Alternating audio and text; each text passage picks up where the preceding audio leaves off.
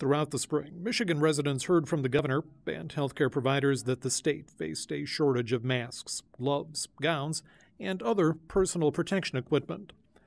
The COVID-19 Select Committee heard a different story this week when the state's top procurement official said PPE targets had been met, and from PPE distributors who testified they couldn't get anyone from the state to return their calls.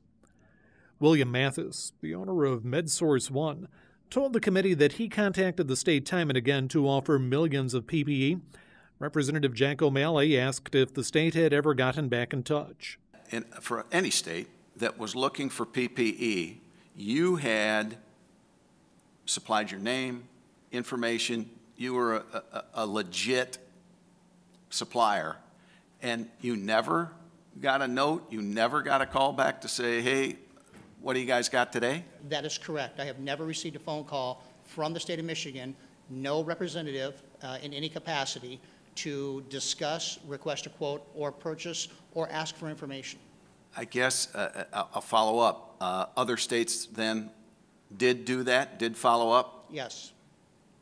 Later in the hearing, Representative O'Malley pressed the interim director of the Michigan Department of Technology, Management and Budget, Rob Stiblitz, about the state's efforts to secure personal protection equipment. We hear today from several people, and I know there are others, that couldn't get through, or they went to the website and they filled out their credentials but then never heard anything.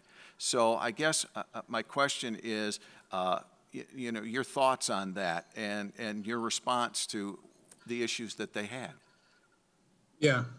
No, and I was actually able to listen in on some of that. So I certainly understand, you know, frustration that you hear on the news, we need it, and then you don't get taken up on your offer. So I can certainly appreciate that. You know, I'll start out by just repeating what I said during the presentation earlier, and that is, you know, we hit all our targets. You mentioned that you hit your targets, and I don't mean this to be a disrespectful question, but you say all the hospitals had their PPEs. Again, in my neck of the woods, I know our hospitals were worried because, and rightfully so, much of those PPEs were going to the southern part of the state because they were, you know, in a tougher situation in some ways. But also, our fire departments were short on PPEs. You know, other frontline workers didn't have PPEs, and if the state is in a procurement situation where they can get it in bulk, were your targets too low? Yeah, I don't know. Representative Julie Calley followed by asking Director Stiblitz to clarify the scope of the state's personal protection equipment targets. And to how many entities were they planning on distributing those? So obviously hospitals, but were they then looking, we talked about local emergency managers putting in a request and hopefully getting that fulfilled. What about nursing homes? What about physicians? How many entities were you planning for?